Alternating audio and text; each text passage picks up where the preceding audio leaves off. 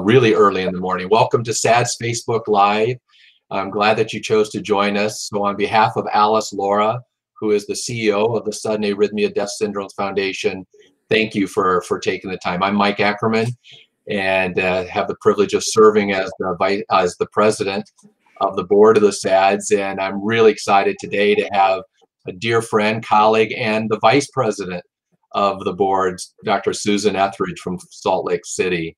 Susan, thanks for joining us. Thank you for having me, and thank you so much for doing this. It's been great. I've looked at all of these that you've done so far. They've all been informative and they've been fun. And I think that patients must really appreciate all of this information. And it's been fun connecting as much as we can with you and my other friends. Absolutely. I think these connections are fantastic. And like Susan, we love our SADS families. And so your questions will come on in and Susan and I will field them. So feel free. Remember the rules of engagement. Try to make your question a short one so I can glance over and read it and direct it to Dr. Etheridge. We are now 6 weeks, I guess, or more, depending on when we count, in COVID-19 pandemic. I just looked it up. We are at 2.7 million cases worldwide and approaching 200,000 deaths. United States, we're at 880,000 cases and 50,000 deaths we crossed this morning. In ours, we've been thankfully pretty protected here at Mayo Clinic in Rochester. We only have about 213 cases. Dr. Etheridge area in Salt Lake City, they're approaching 2,000 cases, but have only had 20 deaths. So a case fatality rate of 1%. So Susan, what are you observing out there in Salt Lake City on the adult side and in the Children's Hospital? Thank you. Yes, in the Children's Hospital, thankfully, there have been no cases. I think we haven't quite hit our surge, or maybe we have flattened the curve and won't have a surge. I think people in Utah are typically pretty healthy and active, and there's not a high population of smokers here, so we may tend to have milder disease. There's also big open spaces here. We're out in the middle of nowhere, and people unfortunately are not gathered in small areas. And then finally, Utahns we're rule followers. You tell us what to do and we do it. So we're washing our hands and we're self-quarantining and we are social distancing. So that's great. I'm glad it's pretty tame there so far. I hope it stays that way. And me too.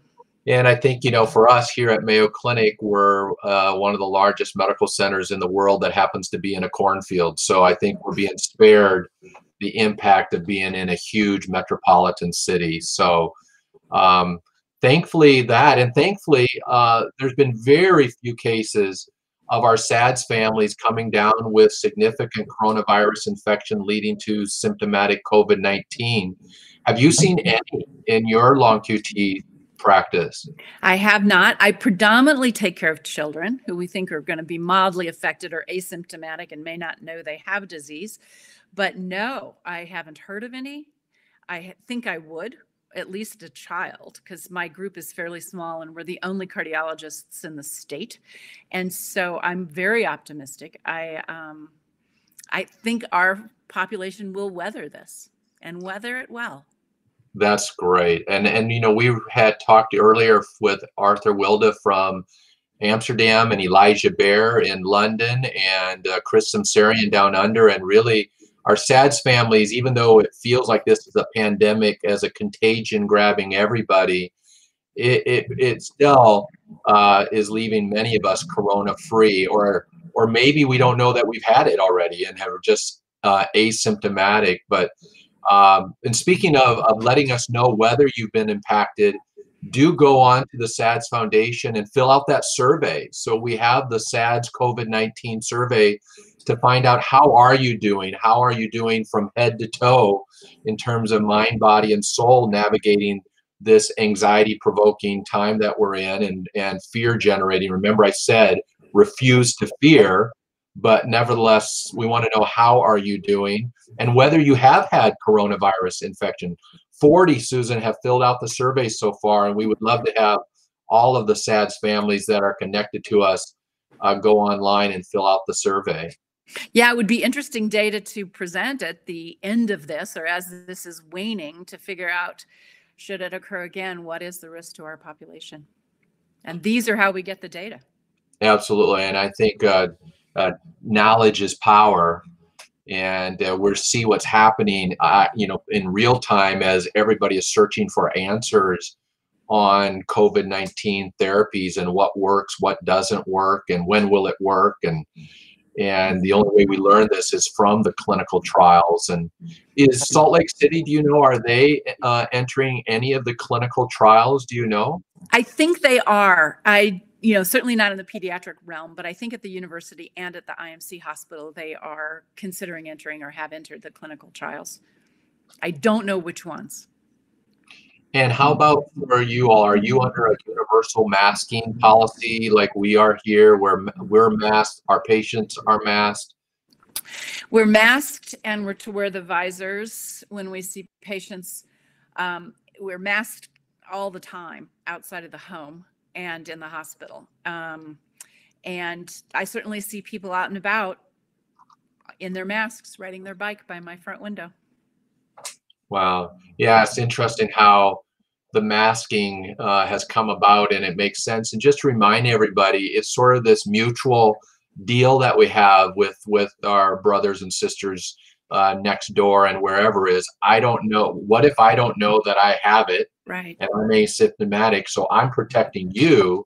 You mask yourself, so you're protecting me. It's not as if your mask is necessarily catching droplets are firing your way. So it's dealing with this asymptomatic carrier business where 50% of us may have already have had the infection. Right. We don't even know it. And I think it's important. The one thing that I have heard that the masks will help you is to stop you from touching your face. And that can be a great way to prevent you from having the virus enter your system. It really works. I mean, we had an update on our campus that we don't have a single example of a mask-to-mask individual, healthcare patient, family, healthcare, where they've gotten infected. Mm-hmm. So everybody do the mask thing. I guess it's in vogue. My wife ordered some fashion masks to wear if she had to go to the grocery store, but we're not even going to the grocery store. We're now ordering the groceries online and driving by to pick them up with the trunk open. So that's us too. Yeah. Well, we have some questions coming in. Let's jump in on some of these, and we've got some greetings and thanks, and we just want to thank those of you. Eve loves your state, Susan. I love it too. Well, come visit us when this is all over. And Toby is giving us a greeting from Austria, and I'm really bummed because Susan and I were to have been in Austria for a meeting recently, and hopefully we'll get to go to Vienna next year. Catherine's greetings from Ireland, and I love Dublin. My son, I got to a great story there about Ireland, Susan, is I took my third son, and he and I had dinner with Dr. Ward of Romano-Ward syndrome, which, as people know, is long QT. Did you take pictures? I did. That was with good. Joe Galvin, and that was sort of one of those life career highlights. Oh yeah, that is fantastic. Well, let's see. Heather, we'll start with Heather. So Susan, this is not in long QT, but she's wondering are there any updates about the effects of the ARVC heart from COVID-19? She thinks she might have had COVID or was infected 3 weeks ago, but has tested negative. Once she's recovered, it seems like her resting heart rate has gone up 20 beats per minute, and she's in permanent AFib. Wow. So a little bit involved there, but in general, anything that you'd want to tell our ARVC families to be doing more of, less of? I would, of all of our SADS conditions, it is the one I might have a little bit more concern about, especially if they're a heart failure ARVC patient. And so physical distancing in that population, and certainly trying not to contract the virus. It's hard for me to say about what she has going on. There are a certain number of people who test negative but have the virus, and so antibody testing may help us know if she had it. It also could just be stress. Make sure you're taking your medications and you haven't missed them. And Michael, I'll turn it back to you because you probably have more experience with ARVC than I do. Yeah, I think she's doing all the right things. And I guess I would definitely be checking with your primary cardiologist about your permanent AFib and what he or she wants to do about that. I think the heart rate jumping up 20 beats per minute, that easily could be understandable anxiety and fret and concern going on. We definitely have had our families calling us, telling us that their heart watch or their pulse thing that they're wearing is registering faster than what it did. And I think a common denominator is just how the anxiety engine has revved up the system. I agree. Are you getting calls just in general about the anxiety, especially when the paper came out about people with, quote, heart disease are doing bad with coronavirus? Yes, and I'm always so thankful when our families have their remote monitors, their cardias, that they could actually give us a recording and I can just say, oh, it's just sinus tachycardia, and it's probably because you're stressed or nervous. Yeah, and I think SADS has done a great job of helping talk our families off the ledge and say, yes, first, your long QT is technically a heart disease. So is CPVT. So is Brugada. It's just not the heart disease that the paper was about, which said those elderly people with high blood pressure and heart failure and diabetes, those heart disease patients, they're not doing as well when they get infected. We had to help people understand what's the definition of heart disease, and that's a big term where a lot of entities live under that term that aren't all the same. And I think it's impressive that on this show, you have had leading SADS physicians sit here and say, this just has not affected our population. And I think that's very important, as will be the form that you fill out, the survey that gets filled out. I think that these will be very important data when we look back on this. I think so. So do fill out those surveys. Oh, good. There's a good question for us from Kelly.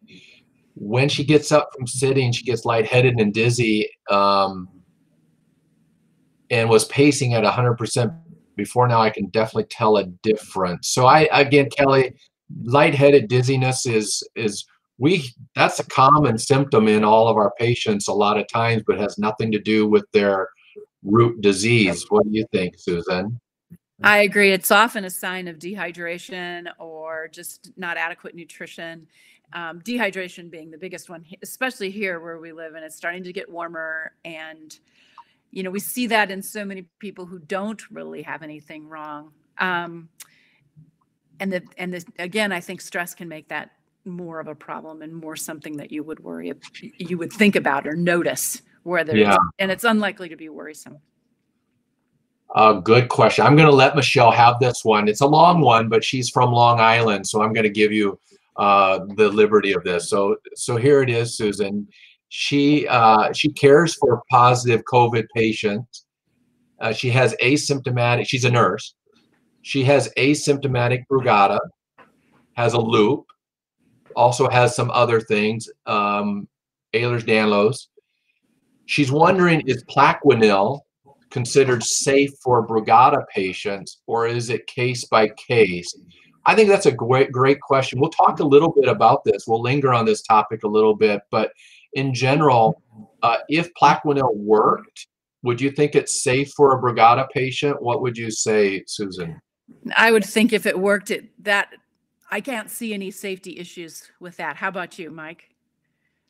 No, I don't, but I think the operative word there is if it works. If it works, and maybe we should linger there. So for our listeners, Plaquenil is hydroxychloroquine, and many of us called out a warning over a month ago about hydroxychloroquine, Plaquenil, and we got a reaction initially from the autoimmune community because it's been used for a long time. for our patients with lupus or rheumatoid arthritis and so forth. And in that setting, in those patients, or if you're going to malaria world for malaria prophylaxis, that drug is incredibly safe. But we were arguing and saying, wait a second, what's safe in that patient population doesn't automatically translate to a sick COVID-19 patient. And even if it works, we got to be aware of the possibility of drug-induced sudden cardiac death. And so we put out an alert about that. But Susan, what's your take on the efficacy side of the equation? We're not infectious disease experts, but we read and we're very interested in looking for the therapeutic efficacy signal in case our patients were to get infected and call us. How do we treat them, or do we let the physicians use Plaquenil on our patients? But what's your take right now on the if it works side of the equation? That I don't think we know. I don't think that there have been randomized studies. Those are studies where you have a control population who doesn't get the drug and you compare it to a population that does get the drug. I don't think the data are there yet. I think there are studies underway. So I think that at some point in this viral process, we will potentially have the data. I do think they're using it. I was on a call yesterday with the AAP, and they are using it for patients coming into the hospital in New York City. So we will potentially get data. I think there are some side effects to the medication, even in the baseline population, but certainly in our population of long QT syndrome patients, these are known drugs to lengthen the QT interval and are tersatogenic. I think the doses that they use in malaria and in lupus and rheumatoid arthritis are far smaller than the doses that we're talking about here. Yeah. And these are often dose effect arrhythmic changes. And so I think it is very important that you have a very heart-to-heart discussion if you are thinking of using those medications, that you do it smartly. The Heart Rhythm Society came out with a plan, and Mike, you had a great algorithm on how to monitor getting baseline electrocardiograms, looking at the QT interval either on your remote device or with 12-lead ECGs, although that does increase exposure, and to eliminate all the other potential rhythmogenic factors such as electrolyte abnormalities and other medications that can lengthen your QT, but to use it smartly when it's necessary and safely. And there are no data right now, to my knowledge, that it should be used prophylactically. Yeah, I think great points, Susan. So Michelle, a couple things to add. So if there was proven efficacy, Susan and I would have zero concern of you receiving it for your Brugada. None at all. For our long QT patients, we would want to know that the efficacy signal, it works, is really robust before we would give that potential exposure risk. And I think this, as I see it right now, the if it works is turning out to heading towards thumbs down in the sick inpatient hospitalized COVID-19 patient. It is being studied for the post-exposure prophylactic, and it's a clinical trial, and it will not surprise me at all if we actually see an efficacy signal there, because it actually makes more sense that the drug would help prevent virus entry rather than after it's already gotten in and done its cytokine storm and everything. So I'm eagerly waiting the signal in the post-exposure patient, which if it works in that setting, that's going to be even better because you're healthier at that stage. Your safety margin is going to be way more. You'll be way more like a lupus patient where these drugs have been incredibly safe overall. And then the news flash, it just happened about an hour ago. FDA just put out an urgent caution because they've documented numerous cases of hydroxychloroquine, azithromycin, sudden cardiac deaths. Right. And they put out an urgent message that these drugs should only be given in the hospital or in the setting of clinical trials, and not in the over the phone, you might have it, let's prescribe the Corona cocktail. And the Heart Rhythm Society said the same 2 days ago, that this is a drug that they recommend, even just alone, Plaquenil, that they recommend being given as an inpatient. Yeah. So really important. I think some people in our healthcare community are guilty as charged, if you will, for having prescribed medications in a setting that the major health societies said, don't do that, discourage from it, because these drugs are powerful medications, and in the wrong patient, they are potentially long QT deadly. Well, let's leave that. Here's a good one from Sharon. And I think this gives a really important for our kids.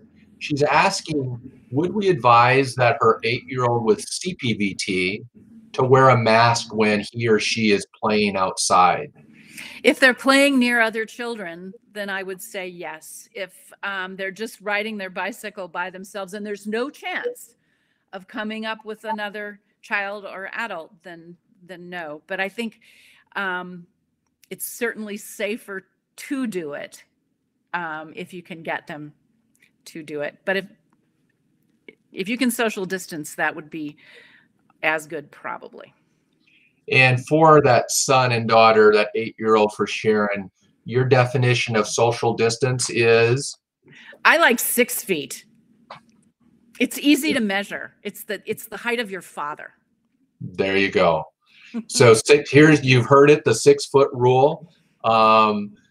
Keep them apart. And again, remind your children that the reason they're wearing the mask is not to protect them from the danger that's out there, but to protect the other person next to them, just in case we don't know that we have it. And I think this is where serology testing, once we get that, is going to be huge. And what's going on at your institution? Where are you guys in rolling out the serology test to find out, did we already have it? We didn't even know it, and we have the antibodies for it, and we're good to go. We have a very good test. We have a local laboratory that can do it. You just need a doctor's order for it at present. I think that it's going to roll out to medical professionals soon, that it's recommended that they all get it, but it hasn't yet happened. Yeah.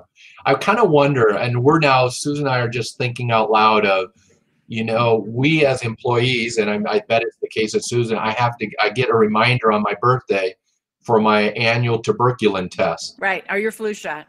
For my TB, and the 100% expectation for flu shot, which, by the way, everybody out there, get your flu shot next season.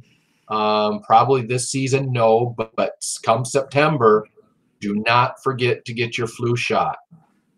But do you think we might get to a point where, as employees of healthcare places, we need to get our COVID-19 serology test to know our status? I think it'd be great. It would be nice to know if we knew how long we would stay protected, because it's different for different viruses. It would be great if they said, oh, you've got a year. You don't have to worry about it for a year. Then you could just go back to work. Right. Yeah, I'll be curious to see. We've gone from, a month ago, we weren't wearing masks in the hospital. Right. To now in the outpatient clinic, it's you be masked, I be masked, we all be masked together.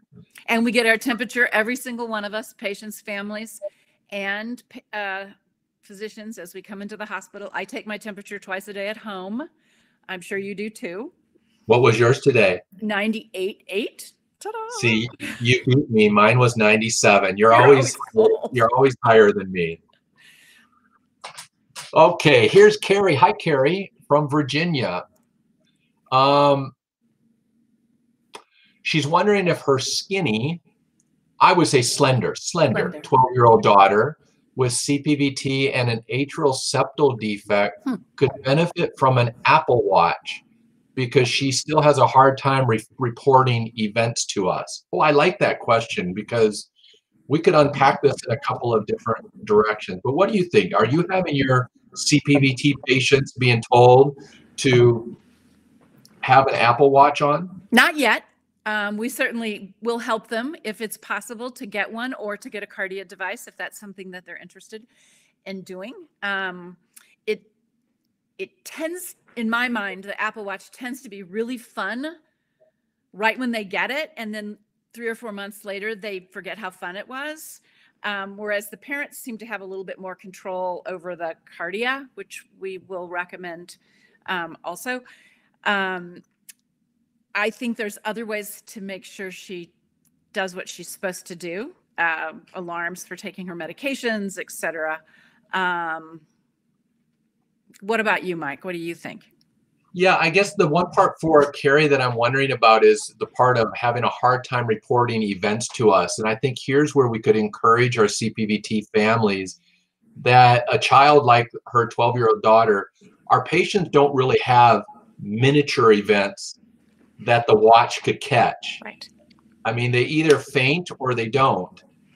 And so whatever sensation she's having, if she's sensing occasional palpitations, well, palpitations or flutter or sensations are so incredibly common in our preteens and teens, and never meaning that her CPVT heart is irritated or agitated in any way. So I haven't made a point of having any kind of heart rate monitoring or pulse monitoring so far, and haven't needed it. I agree. Sarah, thanks, Sarah. Sarah's recently been diagnosed with type 1 long QT syndrome from Susan, and she also has Raynaud's. And have we found a connection at all between long QT and Raynaud's, or do we feel it's an underlying condition that could affect how COVID-19 would affect her if she were to get coronavirus infected? Ooh, good question, Sarah. It is a good question. So I don't know of any relationship between long QT syndrome type 1 and Raynaud's. Raynaud's is fairly common, and so it could just be that common thing happened to you and is entirely unrelated. As far as, I don't think that somebody with Raynaud's or somebody with long QT syndrome is at increased risk from getting the COVID virus. And the only thing I would say that is a worry is if you got the COVID virus, you just need to be very good and very aggressive about fever control. Great. I totally agree. I've not seen any increased rate of Raynaud's. The only thing, though, is keep in mind depending on how they've treated you with your beta blocker. Susan and I have seen plenty of beta blocker associated Raynaud's phenomenon, and we may have to try a different beta blocker, adjust things. So take it at a different time of day, something like that. Yeah. Yeah. And hello, Jan. She's just saying hello to me. I guess I'll say hello back. Oh, I like that. Oh, I love that family. So Kelly is coming in late. Maybe we addressed it. Let me see. Her 3-year-old daughter, Susan, has type 2 long QT. Mentioned something about COVID possibly influencing the QT interval. And the family was told that the family should call the doctor if she shows any COVID symptoms. What is known about any connections between COVID-19 and the QT interval? I think we're back again to only the fever bit. So it's been published to increase the QT interval in type 1. I've seen it in type 2. I've seen it fever change the QT and cause T-wave alternance or real bad repolarization. Yeah. And once the fever was controlled, the QT returned to the baseline. So I really do think it's fever. However, I think you should contact your doctor if you have COVID symptoms, regardless of whether you have long QT syndrome or not. And I think that brings us to the Brugada family and to Jan about mentioning something about Brugada syndrome. And I think you hit on it. The fever is fever, fever, fever from any febrile illness. Get that fever lowered. And we're recommending Tylenol now. We think that that's probably the way to go. There are other things that you can do, cold compresses under the armpits, over the head, places where you can cool the child down. But I think that is the most important part of this whole viral discussion, actually.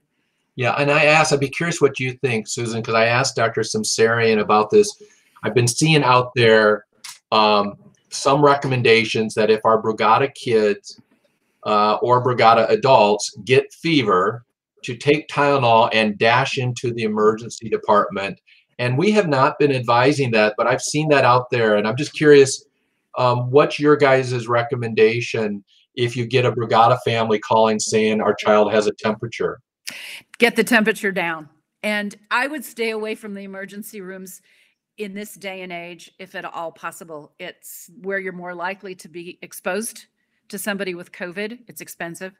And I'm not sure it's absolutely necessary, especially if you're at a fairly low risk Brugada patient, somebody who doesn't have a history of syncope or sudden death. And so I think the emergency room right now is potentially not a super safe place to be. Yeah. And if you needed medical attention, absolutely go there. But I think this is one that you could ride out at home. Kelly, back to your point, though, about the doctor saying that the COVID, so again, COVID-19, technically, that's the disease. The virus is SARS-CoV-2. And if we get infected with the virus, I think what that EP is referring to is this virus can directly infect the heart muscle. And we've seen reports of it mimicking ST segment elevation and heart attacks and people running a heart attack drill when they're not. And there's also some data that if you get really bad COVID-19 disease, you can have a huge, what's called a cytokine storm, where with an outpouring of interleukin-6.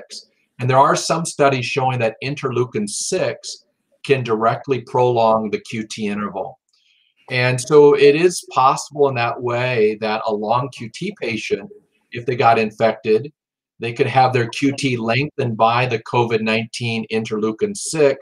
All the more reason that that patient should not get put on hydroxychloroquine or any other QT prolonging drug without calling your long QT physician. That would be a pretty sick patient, though, don't you think, Mike? Yeah.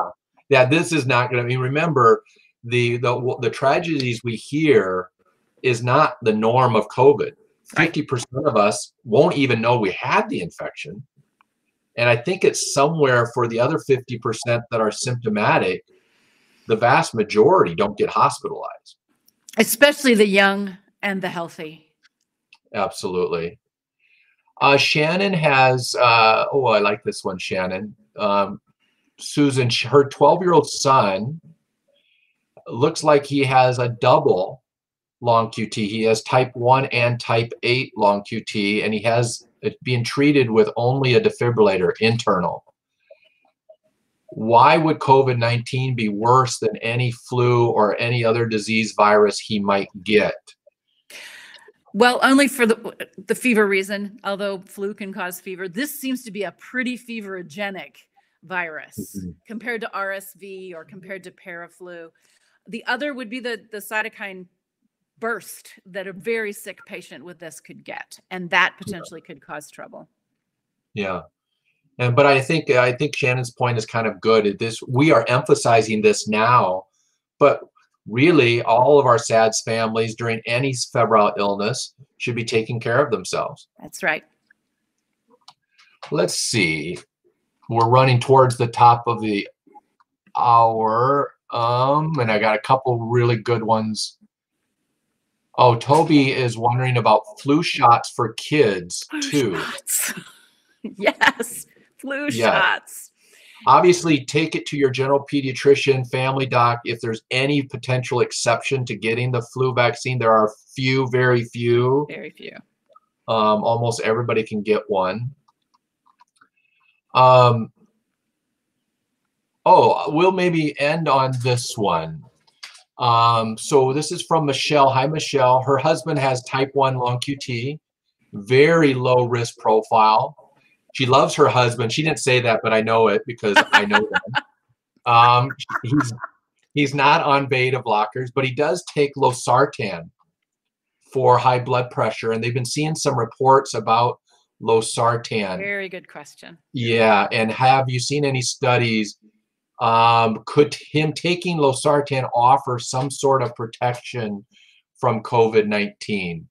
Maybe you have some comments about that, Susan? Yeah, this I take very personally because I too take losartan. And so I've at least read the answer of every single study that's come about. And there are no data. The best data I have seen is stay on your medication if it's working. And there are no data that it necessarily makes it better or it necessarily makes it worse. There's theories on both sides. But my advice is stay on your medication if it's working for you, which is what I've done. That's great. And I agree completely. And stay tuned on that one, Michelle. I think there's going to be some exciting news coming out in the near future that may tilt the balance towards losartan may in fact be protective and have good reason to be protective. So staying on it has good merit, and we'll stay tuned on that. Susan, we are coming towards the end. This has been so much fun with you and with the SADS family. What would you, anything you would want to share in closing to them? Any reminders to them? Two things. Wash your hands. Very important. And I ask my kids to wash it for as long as it takes to sing Twinkle, Twinkle, Little Star. And two, thank you all. It is just a joy and a pleasure to be able to take care of this population, all my patients, but in particular, this SADS population they're dear to my heart. And I miss seeing you in person, and we'll get back there. That's great, Susan. Well, it's been wonderful having Susan with us, and she has been a dear, dear friend. We have been president and vice president of SADS Foundation for a long time, and we love it. Yes. Yeah, we love it, and we love getting to partner with Alice Laura, our CEO, who has been leading and guiding this organization. So stay connected to us at SADS, get to know us at SADS, fill out that survey. If you go to www.sads.org, I know times are tough, but if you have an opportunity to give a financial blessing to us at SADS, it's in the top right corner, donate now, and you could let us know that we're being of value to you and your families. We're excited. We're going to join you again on Monday. We had to reschedule the Timothy syndrome focused conversation to Monday, but we'll be joined on Monday by Drs. Molly Shaw, Paul Thornton, and also Catherine Timothy, for which the syndrome is named after.